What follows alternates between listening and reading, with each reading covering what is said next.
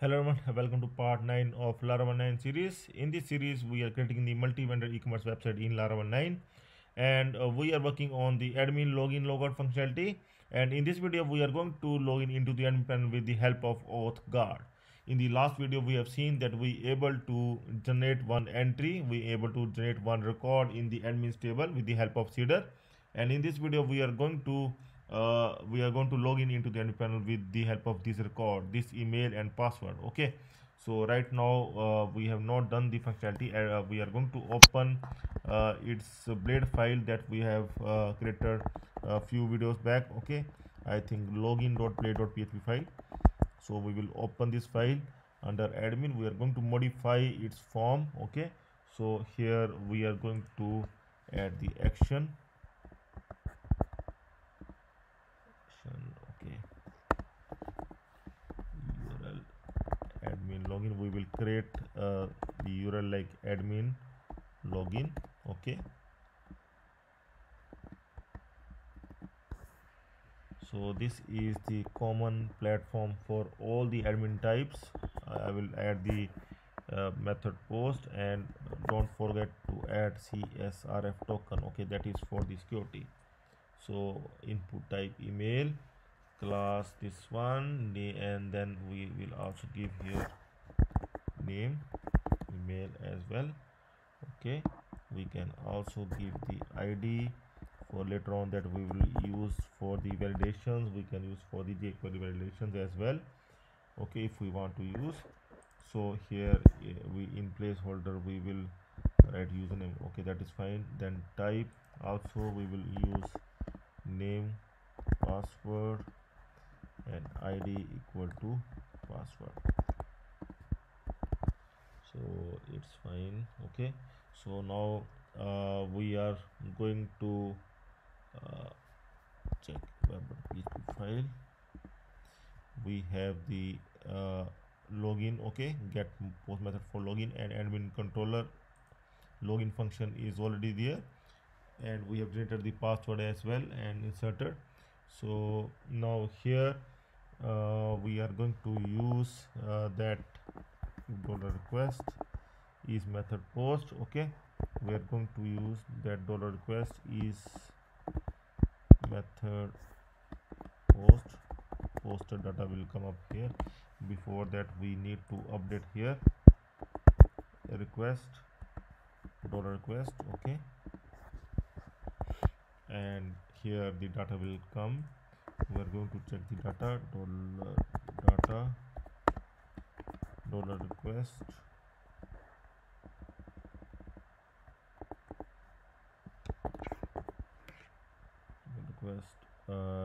all.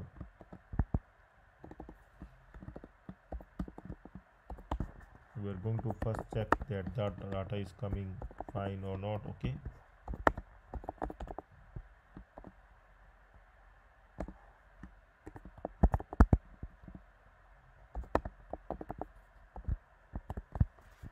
okay, so first of all we are going to check whether the data is coming in our login function or not. So I'm going to login now. See if I will just give admin, and I'm going to add the basic validation here, and like type email, name email, and here we can also add the required field. Okay, later on we will do the Laravel validation as well. We will add, but right now we can add required for both the fields. And still it is not working. We're going to check.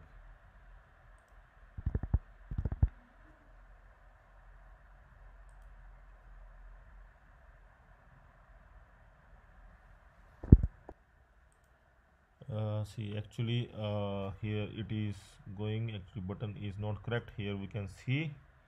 Okay, we need to update this button. Okay, we need to update button instead of this link. Okay, so what we can do, we can insert the button here, button, and type submit, and here inside the button we can add the same sign in, and we can copy this class here with button. Okay, so we can remove this sign in now, and now we can check. Now we can check here, click on sign in. Now it is working fine. Okay, and if we will enter anything, it will not accept. We need to add the correct email, like admin@admin.com, then password 123456. Okay, so we're going to log in, and here you can see details are coming fine. Okay, so now we are going to log in with the admin. See, we can see all files we can simply remove from here. Okay, so now we will add that auth guard for auth guard attempt we are going to use for login into the admin panel. Okay, in the same way like we used to do with the auth. Okay, or like we used to do with auth check. Okay, now we are going to use with auth attempt we used with the default web auth. Now we will use auth guard attempt. Okay, so here we are going to write like if auth guard admin attempt. Okay, earlier on we used to write only auth attempt. Okay, now we used to write auth guard. And which guard we are talking about? We are talking about the admin. Okay, so main thing is admin is a type of guard. Okay, so here see we can create the multiple guard as well, like I have shown you. Like this is the multiple authentication type of thing. See, we have created the admin as guard. Admin is our guard. Okay, so here what we are using, we are using here auth guard admin, auth guard admin, auth guard, and inside this one we are using as admin. Okay, so here if there is admin we have used as a guard. If see, vendor is a type of admin, but if we have some other guard, like any other guard, then we can just write the same code, and here some other guard will come, like guard 2, anything. Okay, any guard name means you can create the multiple guards as well. Okay, it is the process. Then at that time we will use it like auth guard, then guard name, then attempt. Okay, so here we are using it like this, attempt, then after that email. Okay, so sorry, not like this. After attempt we will add this one. Now it is fine, email, then email is coming from there, from our form $data. We are going to compare with email like this, and then we are going to compare the password. Okay, so $data password. Okay, and status also is required. Status must be 1. Status. Okay, if all are correct, then we are going to redirect the user to the admin dashboard. Okay, we are going to redirect the user to the admin dashboard. Okay, else we are going to show the error message to the user. Okay, we are going to redirect the user with the error message. Okay, redirect back the user. We can simply write like this, error message, with error message, and here invalid email or password. This error message we will display in admin login page like this. Okay, low battery message is coming. Okay, so let me see. So for admin login we need to display the error message, and see, I will search for the error message, like if I will search for some keyword like error message alert bootstrap. Okay, So if you will search, you will find the first one. You can open this URL, first one, because I want some layout to display the error message as well. So I can go down. This is the best layout I am able to find. I can simply copy. You can search for any of such bootstrap or some other plugin that or some other HTML or CSS code that you can use to display the error message. Okay, so now I will put this one here before the form. Okay, I can put it here. See, the error message will come up here. So I can simply see error message. We can do it like this, and here we are going to like if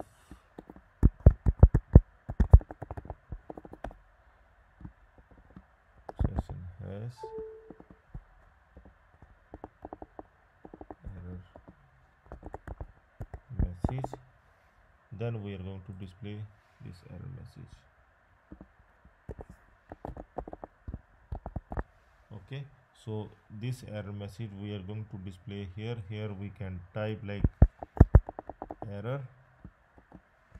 Okay, so now we are going to display this error here. Session get error message. Okay, so now we are going to try to log in. Okay, so let's see. I am going back first of all to the form itself. See if there is error, any error. So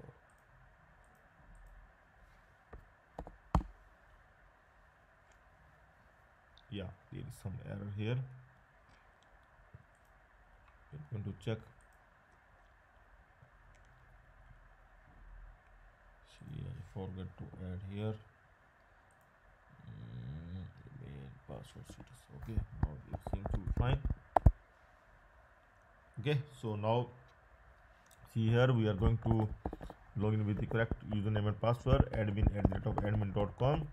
Password is 123456. We are going to log in, sign in. See, okay, we need to disable this one. Now I'm going to do once again, send.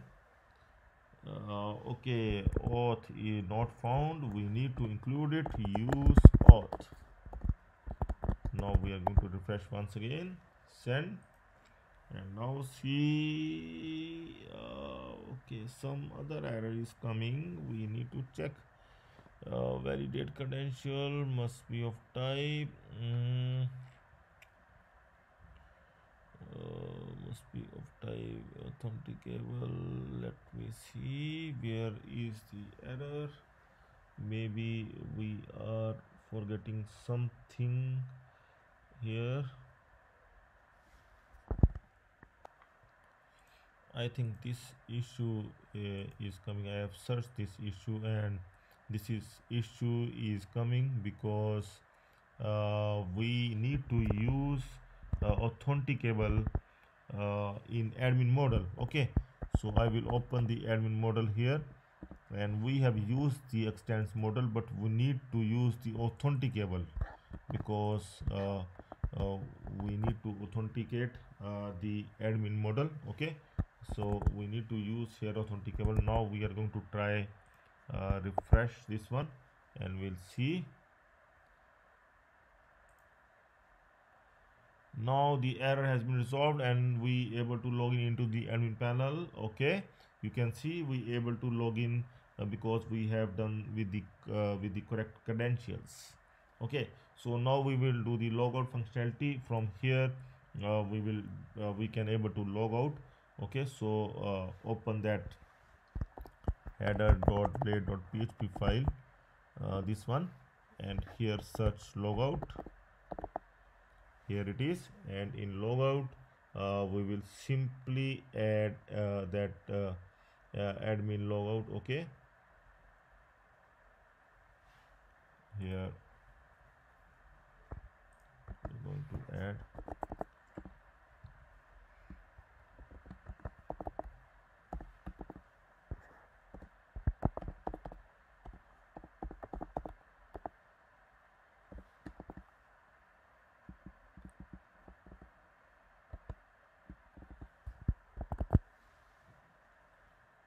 fine.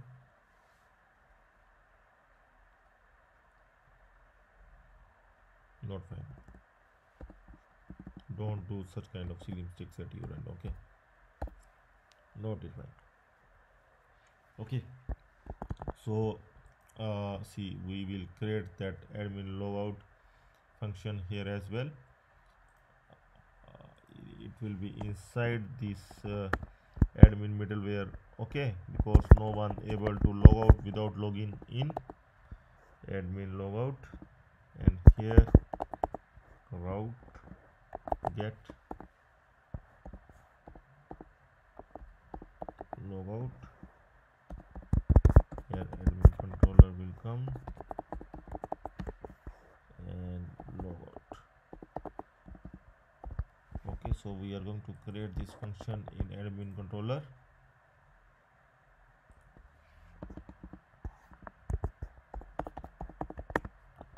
Public function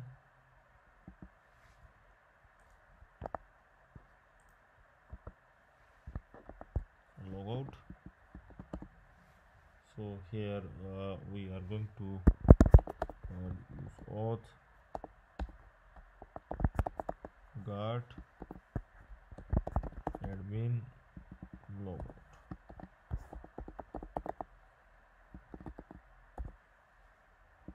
Then here return redirect admin login once again.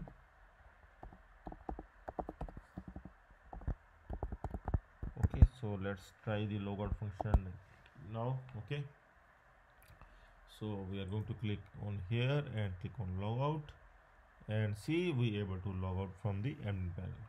Now if I will enter the wrong credentials like wrong password here or long URL, then we'll click on sign in, and here it is coming in error invalid email or password. You can see I can just simply change its color like alert warning instead of warning. Here we will write here danger. Okay, so now we will refresh and we'll try to log in with incorrect details. Anything you can add just to test the validation error message. Click on sign in, and here it is coming error invalid email or password. Okay, so now we will add the correct email and password admin.com 123456, and we'll try to log in, sign in, and we able to log in with the correct username and password, and then we can able to log out as well.